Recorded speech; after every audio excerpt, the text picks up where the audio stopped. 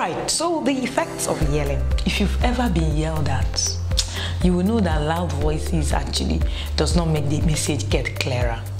You know that when people are yelling, you can't really hear. It's a huge challenge. It happens all the time. So it means that yelling maxes your messages and makes it, not for the person you're actually speaking to, not to be able to hear you. Your children are no different. So don't think, when they shout at me, it doesn't send the message to me, but when they shout at my children, it will send the message to them. They're also human. So shouting will make them tune out. And that discipline you are actually trying to, put out will be harder. Remember that we say that discipline is teaching.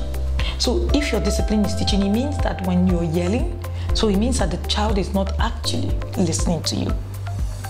So research actually says that yelling makes children more aggressive. I shared earlier how a child, who was very aggressive, and I realized that he actually came from the home. I shared that story previously. And it also makes them more aggressive physically and also verbally. The children begin to actually say things that they shouldn't say. They begin to fight when they shouldn't. Yelling in general, whatever context you want to put it, is an expression of anger. That's what it is. So when you yell, you're actually trying to express your anger, and that's because you do not have a hold of how to actually manage your anger. That is why yelling becomes like a way out, so to say. So really, many of the times, it scares children and makes them not be secure. Your two major roles as a parent is to, one, for you to be able to ensure that your child feels secure. Two, to control your emotions. These are your two major roles as a parent. Calmness is reassuring. I tell you, I have been there. The book From Yelling to Calm is my story, and how I was able to go from yelling to that calm parent. So calmness is reassuring. Many times when things happen and then the children come to me, the fact that I'm calm makes them want to talk about it. Calmness is very reassuring. Of course, it makes your children feel loved. It makes them feel accepted. It makes them, in spite of the bad behavior. In yelling, the problem in yelling is not just about the loud voice. It's also about the things that you say while you're yelling. So if yelling at children is not a good thing, then yelling comes with verbal put downs, like I said. It comes with you saying, look at you. What is wrong with you? You say things that you shouldn't say. Insults also. And they can also be qualified as emotional abuse. So while you say, oh no, I'm not physically abusing my children, I'm not in that party anymore, but you're emotionally abusing them. So it's been shown to have longer effects on your children. One of those effects is anxiety. So apart from aggression, we have anxiety. Many times the children are very anxious. They don't know what to do. They don't know how to do things to ensure that you're pleased. They don't know. They are confused many of the times. And then that takes them to not being able to actually do the things the way that they are supposed to do it.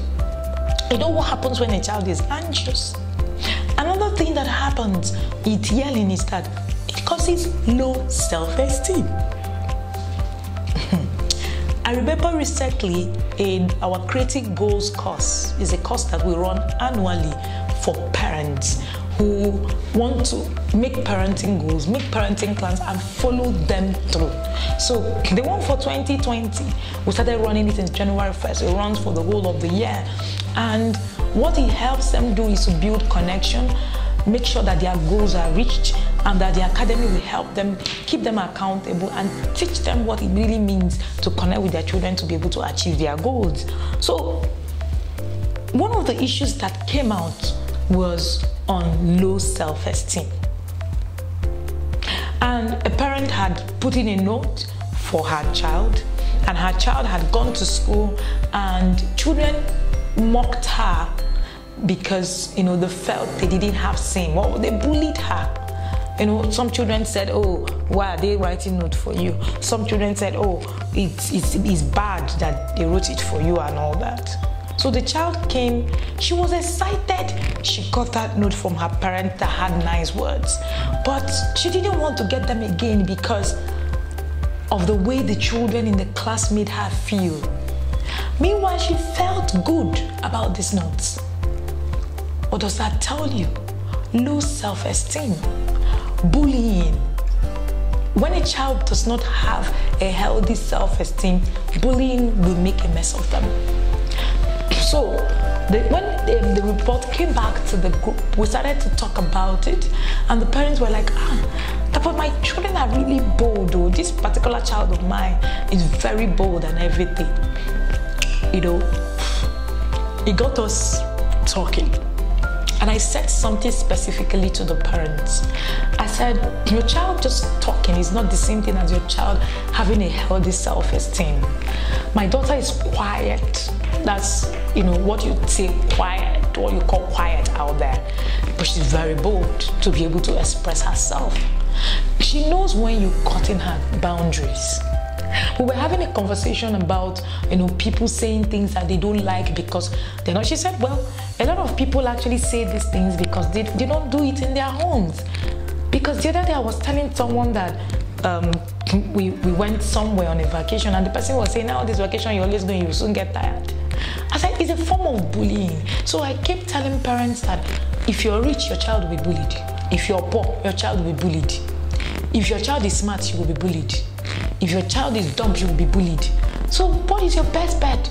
Build a healthy self-esteem for your child. Your child does not need to prove anything to anybody or make them feel a certain way. If you don't teach, your child will grow up with an unhealthy self-esteem. And one of the major things that bruises many children's self-esteem is the way we dish out discipline. So in that class, I told them,